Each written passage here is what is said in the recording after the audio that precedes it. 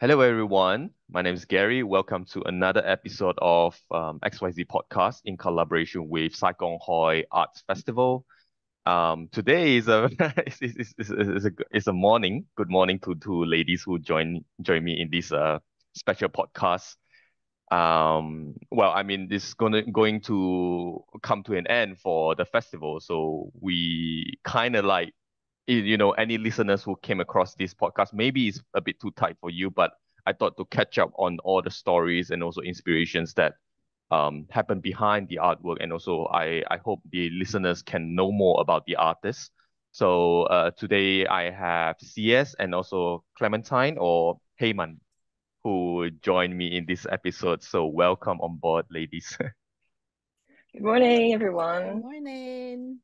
Thank you so much for joining this episode. So, could you please introduce yourself? And as I know, this particular pavilion, which is called Joy Again Stories Dashing Through Weather's Lapse, is a collaboration between One Bite and the Moving Atlas. And before the podcast, we briefly mentioned, CS and Clementine briefly mentioned that it's kind of like a second episode or a sequel from their last year's work. So, welcome on board, and could you please tell us about yourself? Yeah. Hi, everyone. I'm CS, and I was trained in landscape architecture for my master, but then I had a background in humanities.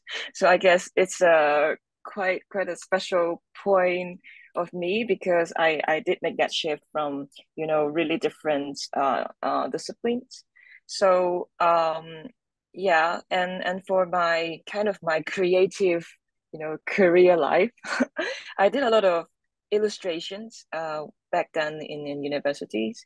So I guess it is quite a new thing for us to take on a spatial project. And Clementine, would you like to introduce yourself as well? Yes, I'm Clementine, and I studied some humanities and politics as well back in universities. And then I started a career right now as a freelance writer or copywriter, also a translator. So I mainly worked around words and text. And so for this artist duel with CS, we are a coupled to work together because CS will mainly be working around spatial or conceptual design, and while I will contribute myself as much as I can on the text and stories. So for the Moving Atlas, we have come together since last year. I mean, the year before last year.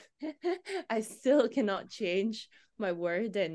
And so we have come together in 2022 for the artwork called The Moving Atlas, basically. And then for the Detour, our design festival in Hong Kong. And we worked together for that Moving Atlas project, which is a project documenting people's moving experience. They move houses, and that is an experience we realized it is a common and mutual experience for everybody. So everybody moves in a way. So we just decided to document people's stories as a moving project. So our name, basically, Moving Atlas, we have resonated with two concepts. Firstly, it's about moving in general, people's mobility and changes. And secondly, we would like to cover the moving part of the stories, which is the emotionals or the emotions or the sentiments behind moving. So that's the main concept we have established so far. And for the Detour project, we also try to collect moments of people and movements of people, and through their landscapes, through the impermanence and changes, and moving as a feeling, basically, in general. So we would like to retell the stories of unimportant moments that make us who we are. So That's that yeah, is a little background of ourselves. cool. That's very interesting. The moving atlas. Well, I mean, before that, before there were a few episodes before this, they were like talking about the geographical point of view. They're looking into the history, looking into the culture, looking into geographical elements. But in this case, the moving atlas seems to be more focusing on people as the central point, looking at particularly on movement, which is quite interesting. The word, the moving atlas, is kind of reminds me of a book. There's a book. It's called Moving Atlas as well, but I can't remember who wrote it. I'm gonna throw something fun here. It's gonna quite spontaneous. Is there any particular book that you refer to? I mean, when it comes to the Moving Atlas, is there any particular inspiration for you behind the Moving Atlas? Is it maybe, I don't know, Yan Gao, maybe looking into the public space, or I don't know, is there any particular book that really inspired this movement in a way?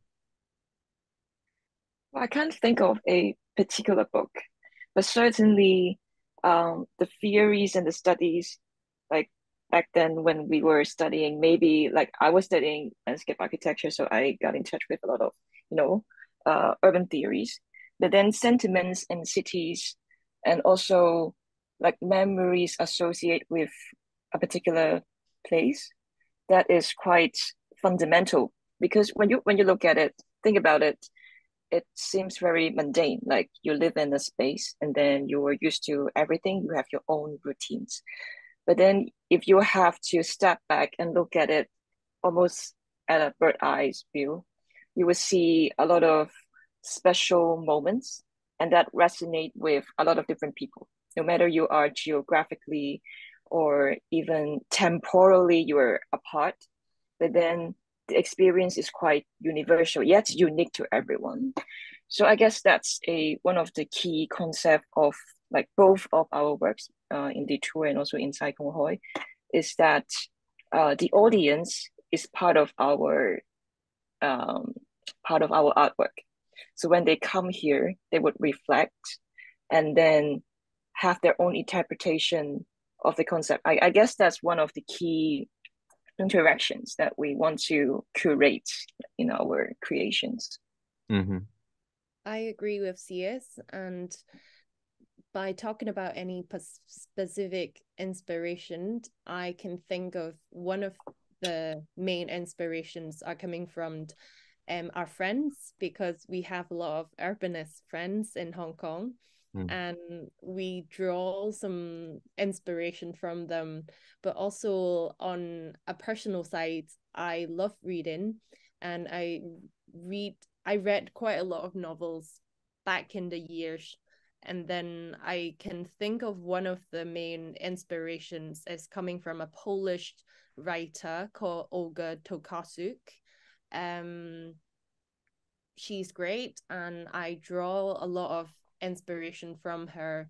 And also the other writer based in Hong Kong is called Chan Wai, and I love her writing as well. So when I write, I draw a lot of inspirations and from them, and they're as if my muses. So I think, echoing Ceas, I think our project or our duel, it's mainly about amplifying people's whispers. So you take up some whispers, you take up some small voices, and then you try to amplify them in the process. And we also visualize them because we do exhibitions, so we have to visualize their voyage, visualizing their journeys. And so we take up some small bites of it, and then we make it into a feast, basically. Mm-hmm.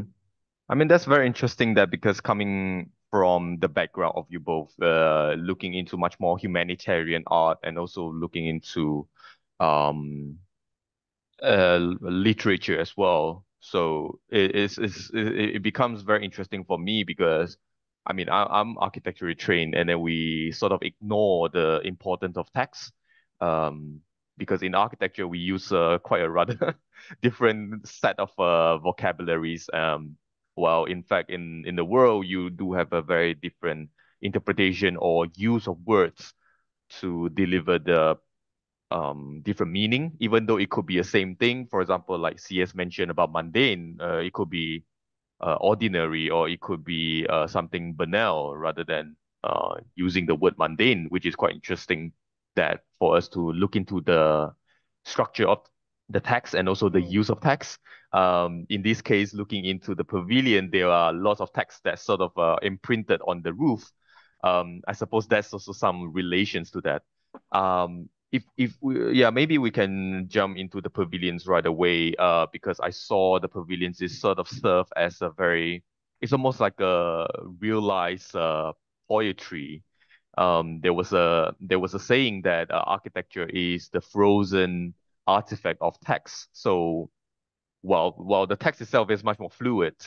So shall we talk about the artwork and how what was the progress and also the inspiration, sorry, the process behind the artwork, because I noticed there are some interesting texts embedded together including into the design.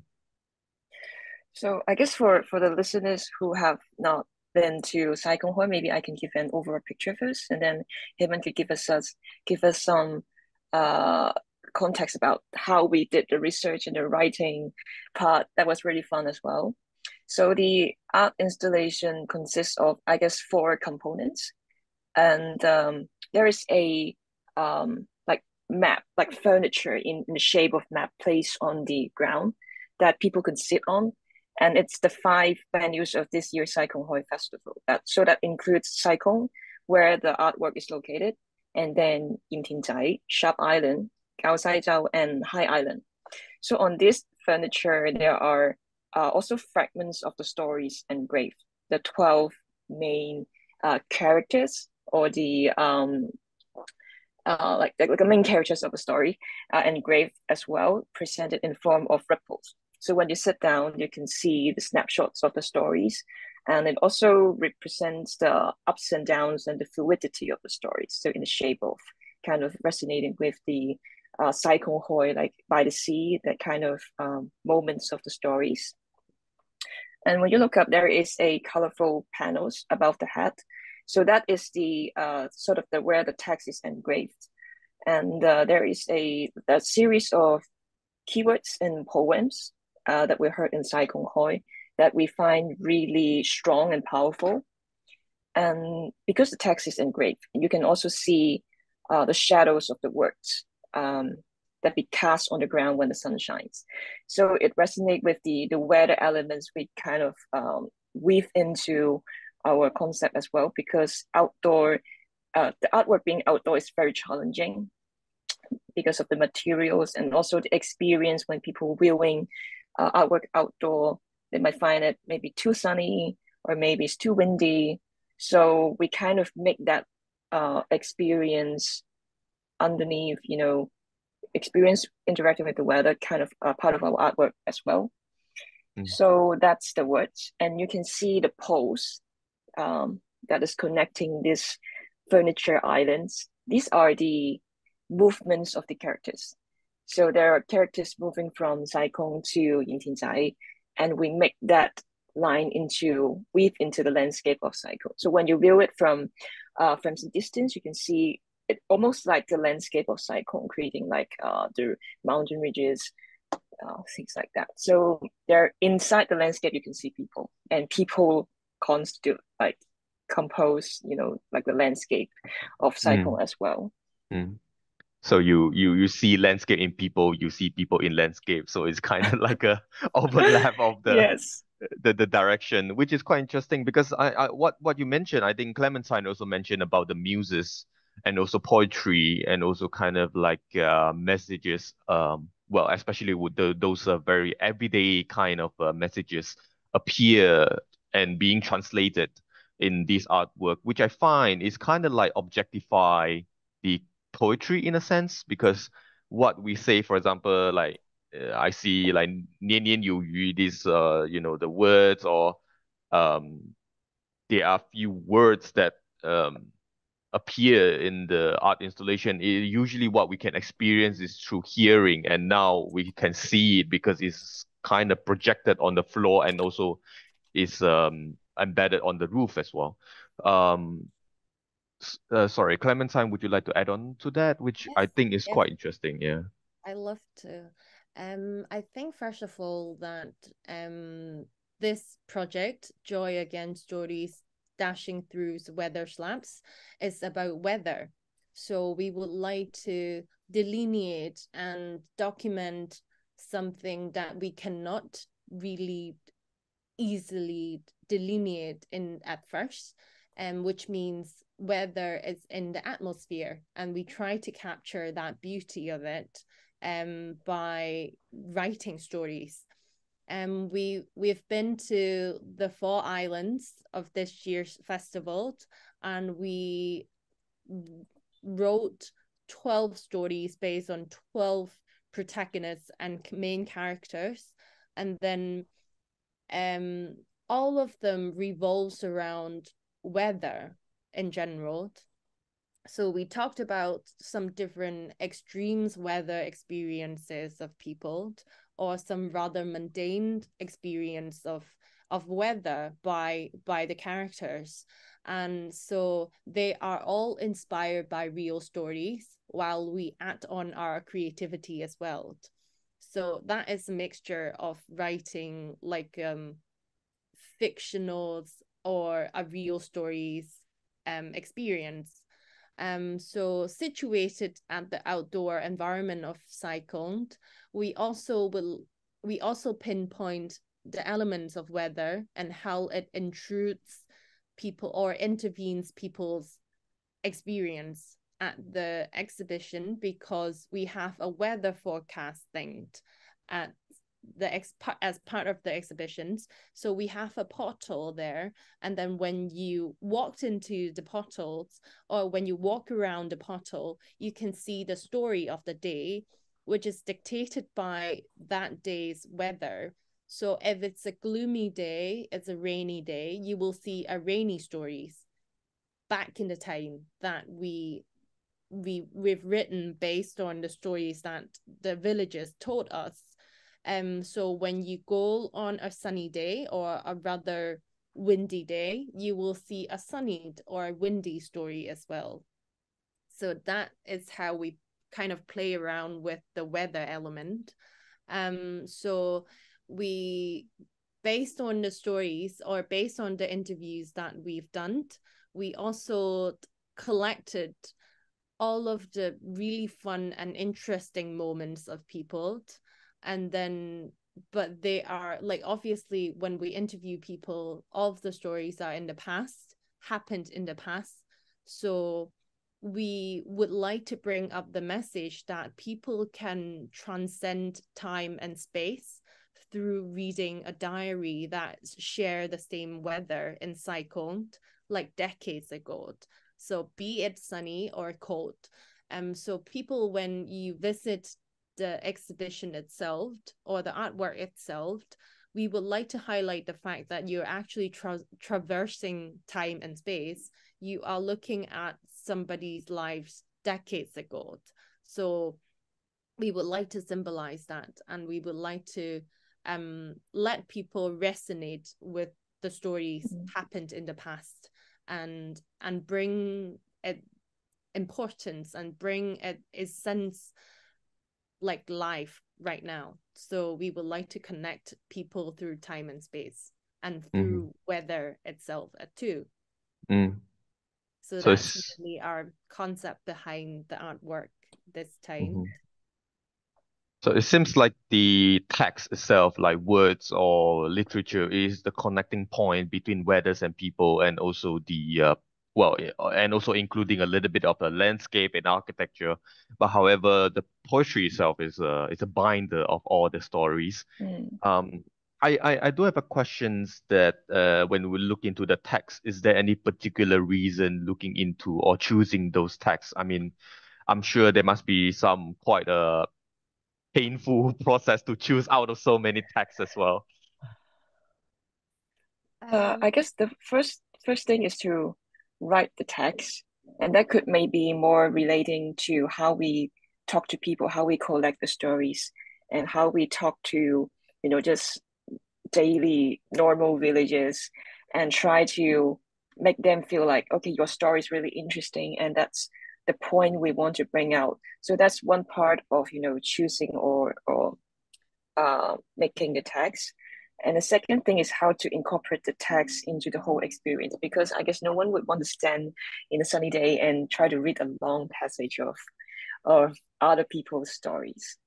So the text was, there are a few parts that we have chosen from the text. The first one is on the portal. That's supposed to be the entrance point of the whole artwork, and that's the most dramatic visual scene that we select. And we try to put like the story was happening in 1970s, and then it was a sunny day, and then something happened. So we try to intrigue people with, oh, what's happening? Why that story of a whale like in sea? What's happening? I don't recall there's a whale in the sea in the cycle. I never know that. So we try to intrigue people with the question, and then if they have the time, they could scan the QR code and download sort of the full weather forecast, and that would be our full story. And then for the engraves on the panels, that would be the key sentence. Like if we have to select one sentence from each story and make it a poem of Sai Kung Hoi, and what would it be? And that would be the most key and powerful sentence that we put on the engraves, which you can view from a distance. And for the ripples, the text ripples on the furnitures, that would be relating to the island themselves. So geographically, there are descriptions about how one was married with another island's villagers. So that kind of connections within the landscape, between the islands, between the people.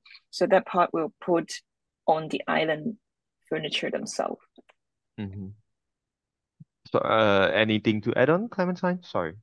I mainly see us did the job, like introducing all of the processes and how we settle the panels and everything. So I think that's it for how we choose the words and how we choose the text for different panels.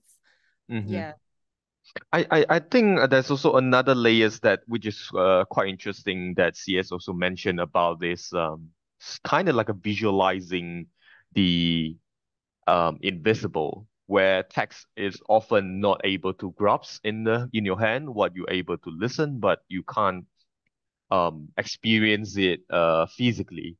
That's where the pavilion comes rather a powerful tool in a sense to translate the 2D or even invisible elements into a 3D experience where you can feel the height, you can feel the width and the space itself.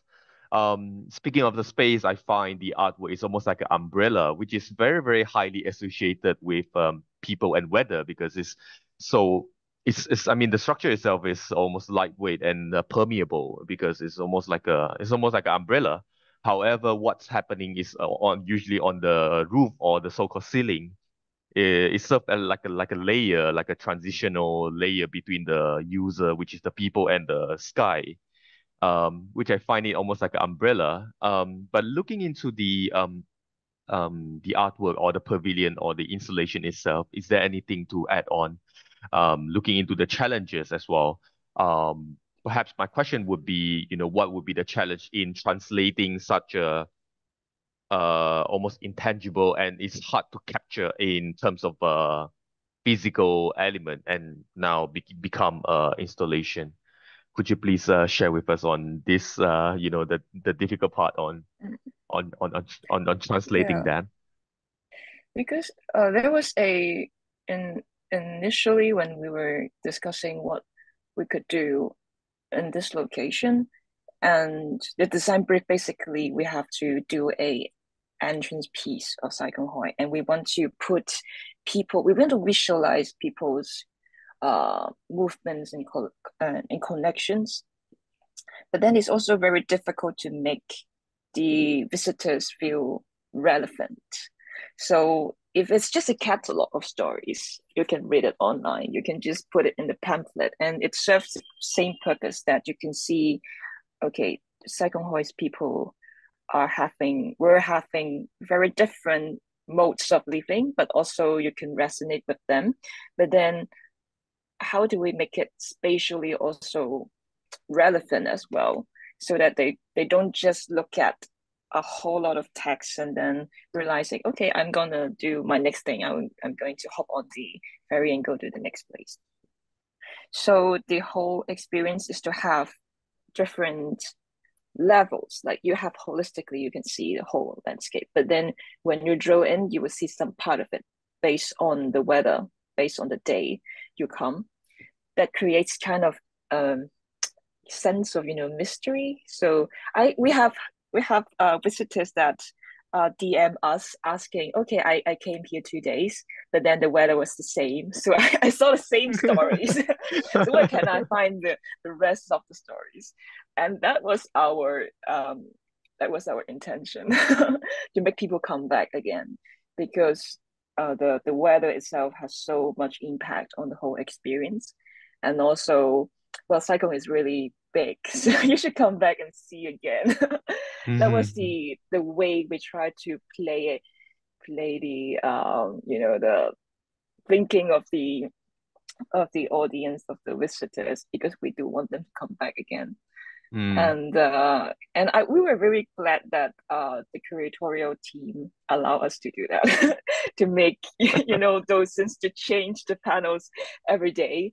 And we try to, on our social media, we also try to give a version of online forecast as well, so that people would understand, okay, I didn't come maybe on a sunny day or a gloomy day or rainy day, but then I see the story. So it's still there, although it's on the story. So it's only for 1 day. But then at the end of the festival, we'll publish all stories. So I guess it's also the fun part. What we really enjoy for this work as well is that we're able to change the elements of the artwork. I think that's very interesting because I sort of see now the metaphor of weather is kind of like a people movement, like the moving atlas as well. Because let's say when I'm in Malaysia and then you could experience the same stillness of weather, like it's the same rain, it's the same intensity of sunlight.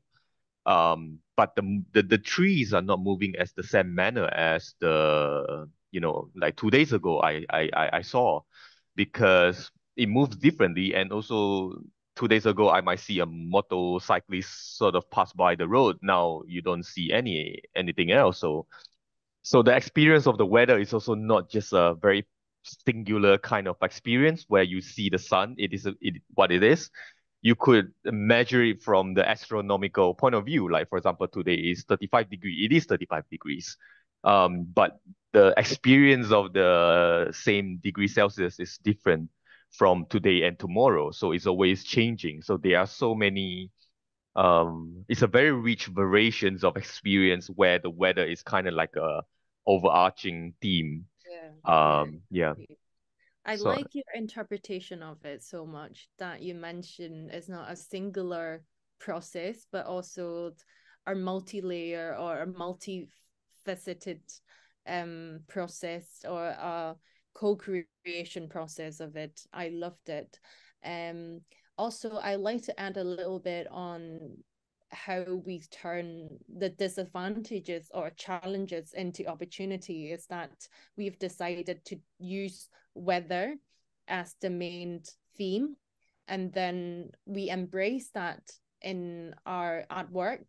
And by doing that, I think it's an empowering process, because we integrate weather, the overarching theme, and the unseeable, like it's not something so visible. We turn the invisibility into something visible, and I think that's an empowering process for all of us, because we try to capture that magical moments of different weathers of different days. And by doing that, we also enhance the connections with people. What I'm trying to say is that through the workshops we have conducted, we reconnected with people by letting them know the importance of the weather of the day. For instance, we did 2 workshops, and then during the workshops, we, as the workshops are basically all age friendly, so we designed the workshops into something easy and accessible in a way. And then during the workshops, we share with people and let people share with us their stories of different weather they experience in their life. For instance, a rather extreme weather or a rather extreme typhoon day that they had in their life, and they share with us their stories. And one of them came up to me and told me that it's a very empowering process because we seldom have a chance to gather together and then to talk about something so poetic or to talk about something so mundane that we would easily neglect in our days, in our busy life, in our humdrums. But then she told me that it's an empowering process because we get to get ourselves together and then we share something so poetic and we share something so invisible. And her words move me as well. So I think we kind of turn the challenges or the disadvantages of the project itself into an opportunity or into something advantageous. And I think that's the beauty of our project and one of the enhancements or one of the unforgettable moments of such a project. I think that's a very interesting composition of words and also the design as well, how they intertwine together, because it again is a very rich context in the sense that there are so many inspirations sort of draw from different point of view and directions that it's very hard to identify one artwork in one way. Before we close off, I thought to ask something interesting. Since we talk about poetry and text and words, I thought to invite you both to maybe share one word. What do you think about the place?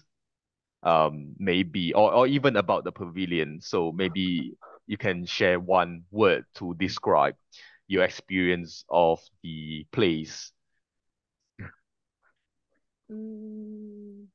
I would choose the word providence, perhaps. It means Okay. God wills, the will from above, because when you come to the artwork or the pavilion, that the weather sort of dictates your experience, and it's you have to come and see the things that you are able to see by chance. And I think that sort of resonates with providence itself.